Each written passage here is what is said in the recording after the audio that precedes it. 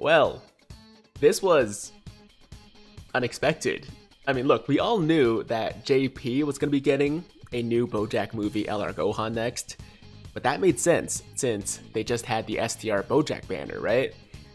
But Global is coming off the LR Super Saiyan Blue Kaioken Goku and Super Saiyan Blue Evolution Vegeta banner, and the only logical next unit would have been Tech LR Jiren, right? Since we're on this Tournament of Power Universe Survival Saga arc on Global.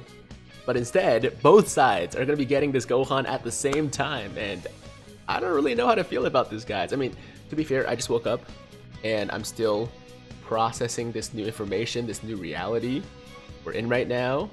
And overall, I would say I'm very happy. For sure, I'm very happy for Global mains like me, because it's always more exciting to get a new unit that you didn't see coming, that you weren't expecting, versus a very hype still. Like, Jiren is great, right? He's amazing, but you know, we already knew he was coming for a long time, so it's not nearly as hype as this Gohan. But at the same time, this kind of throws Global's timeline all out of whack, right? Like, we don't really know what to expect anymore. Like, are we gonna continue the TOP arc after this Gohan and get Jiren and the transforming Angel Gold and Frieza, and you know, hopefully the easy A's for Topo and Dispo and Gale and Caulifla? Or are we gonna go in a different direction? And are we gonna get like Bojack next because we got the Gohan? Like, what's going on? I don't really know. It's kind of weird. It's kind of confusing. I'm confused. I mean, I get it. They wanted to make Christmas exciting for Global, right? So I think that's why they decided to drop this guy simultaneously. But it is a little bit strange. Anyways, I could go on for a while. Just give me some time to think about this, because it was, like I said in the beginning of this video, very unexpected. And yeah, Tech LR Super Saiyan 2 Gohan is coming. Is the next LR on both Global and JP. And before we get into the details, he's very good, by the way. Very, very good. Let's watch his animations together. Okay, so I'm gonna turn up the music. Let me actually turn off my music. And here we go. Oh, let's go to the beginning. Okay, here we go.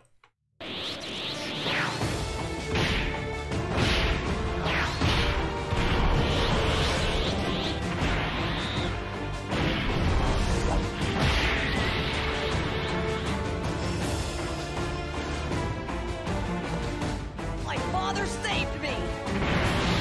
Ah! Then he said you weren't going to get away with this! He told me that I was to protect the Earth now!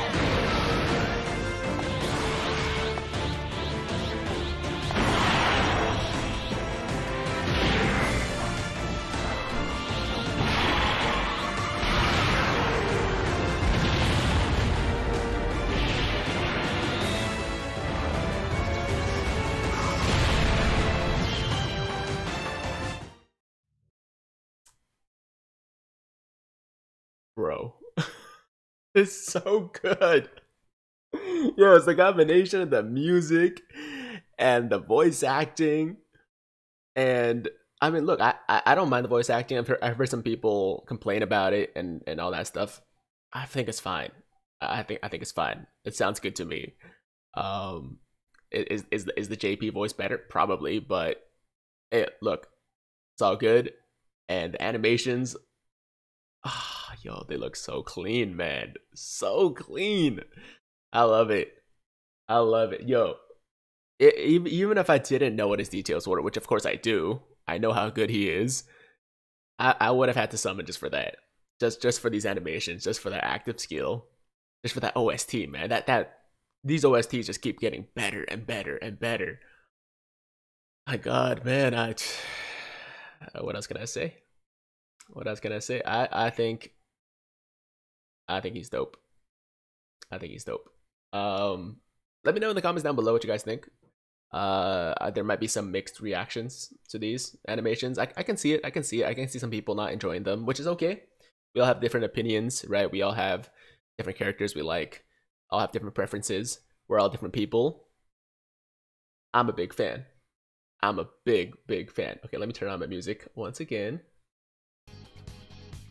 And yeah, let's move on to the details. So of course they posted them on Instagram, or sorry, Twitter, right here, but it's really hard for you guys to see, right? So I'll show you guys the actual card stuff, but we're gonna pop over to the Dokkan Wiki, where they have everything, you know, big for everybody to see, right? So you guys can follow along. So Tech Gohan, Earth Protecting Flash, Super Saiyan 2 Youth Gohan. Leader skill is Movie Heroes, category key +4, HP attack and defense plus 130%, or Super Tech types, key +4, HP attack and defense plus 100%. He has 2 super attacks, of course. 12 key is Soaring Dragon Havoc, and 18 key is Brilliant Strike. The 12 key raises attack and defense for 1 turn, causes colossal damage, and greatly lowers enemies' defense. And the 18 key raises defense for 1 turn, so kind of weird how he only raises defense on the 18 key, whereas the 12 key raises attack and defense. I mean, there's been other units that do that, but I would have preferred if he raises attack and defense on both, you know?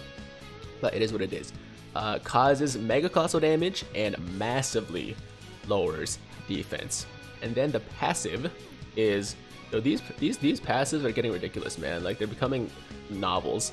Like, before, in the past, it was like attack plus 5,000, defense plus 1,000, or something like that, or like key +1, you know, defense, attack and defense plus, you know, 100%, and that's it. But now, like, look at this. This is crazy. Attack and defense plus 58%, plus an additional key +1 per key sphere obtained. So that's kind of like the int LR Gohan effect, where you get double the key, basically, and you get 3 key for same type orbs, right? Plus an additional attack and defense plus 7% per key sphere obtained, plus an additional attack plus 58% when performing an ultra super attack, medium chance of launching an additional attack, plus an additional attack plus 59%, and attack becomes a critical hit when performing an ultra super attack if HP is 58% or less, with a Movie Heroes category ally whose name includes Goku, youth excluded, on the team starting from the 5th turn from the start of battle. Okay, so let's just break this down real quick. So he's getting 58% attack and defense to start. He's getting key +1 for every key sphere obtained, so he's going to be getting his 18 key all the time, like super easy, just like into LR Gohan.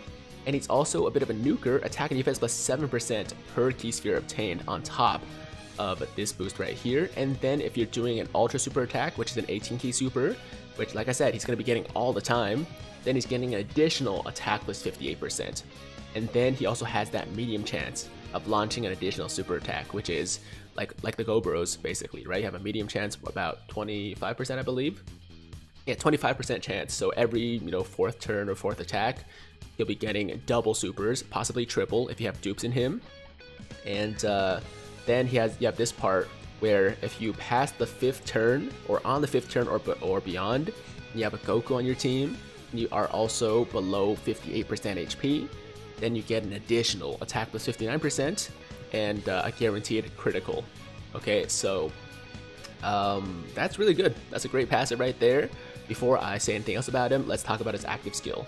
So his active skill is Promise Made to Dad, can be activated when HP is 58% or less with a Movie Heroes category ally whose name includes Goku on the same team, and then starting from the 5th turn from start of battle, and the effect is key +12.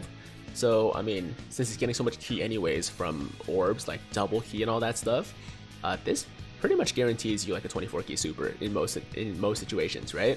And then attack plus 59% for 1 turn.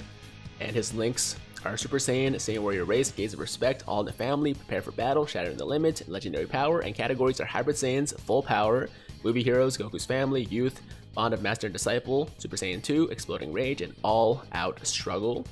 And his links, or sorry, his stats at max potential at rainbow status, 21,713 HP, 21,780 attack, and 13,594 defense. Now I know a lot of people aren't going to be able to get him to that point, but just so you know, all right.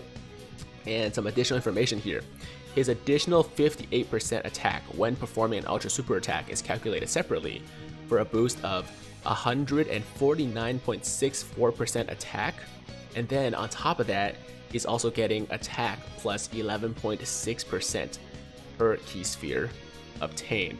Okay, so as long as you're doing an Ultra Super, he's actually starting out with this boost as opposed to 58 plus 58 because of the way it's calculated, and they're getting 11% attack per key sphere on top of that.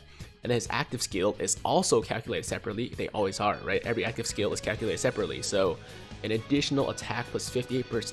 So you get the 59% from his active skill, and then also the 59% from his passive when you fall below 59% HP right here, right? So wait, I'm getting the numbers confused.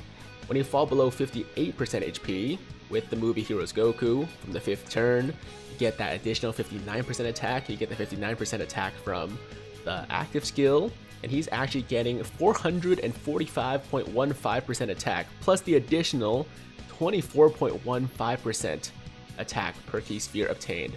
Of course, this is only once, right? Because you can only activate the passive skill or that portion of the active skill as well as your active skill once, right?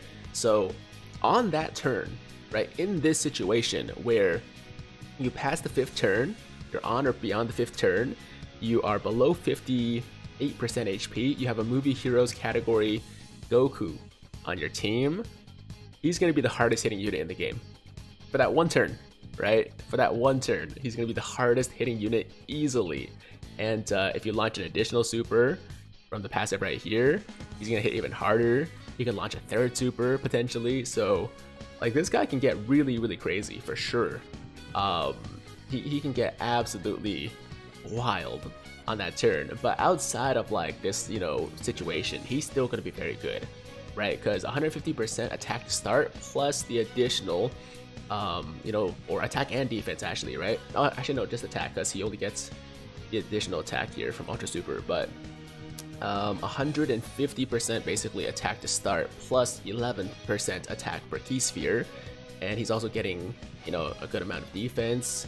You know, that's gonna be crazy. Like he's gonna be hitting really hard on average, but then, you know, once you meet those conditions, he's gonna go off. And the only thing I see that's maybe a bit of an issue is his defense. I haven't seen calculations, but it doesn't seem like he's going to be super tanky. He does raise defense on his 12 and 18 key super, so that's going to help a little bit, but he is essentially getting 58% defense and then 7% defense per key sphere obtained and no other defense I can see. So to me, he kind of seems like he's going to be about as tanky as Spirit Bomb Absorb Goku, who, I mean, all things considered, actually isn't that tanky, honestly. So yeah, I feel like defensively he's not going to be the best, but offensively he's going to be very, very good.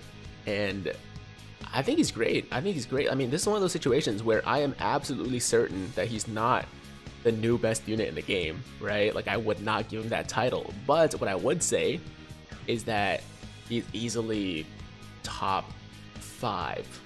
He's probably top 5 in the game. I'm still gonna go for him regardless. And yeah, he looks really good. I mean, I've heard some complaints about his conditions. I don't think it's too bad. I mean, movie heroes Goku on the team, we have quite a few of those options, right? Let me just check real quick. Okay, movie heroes Goku. Okay, we got the free-to-play Super Saiyan Blue Goku, right? We got Spirit Bomb Absorb Goku.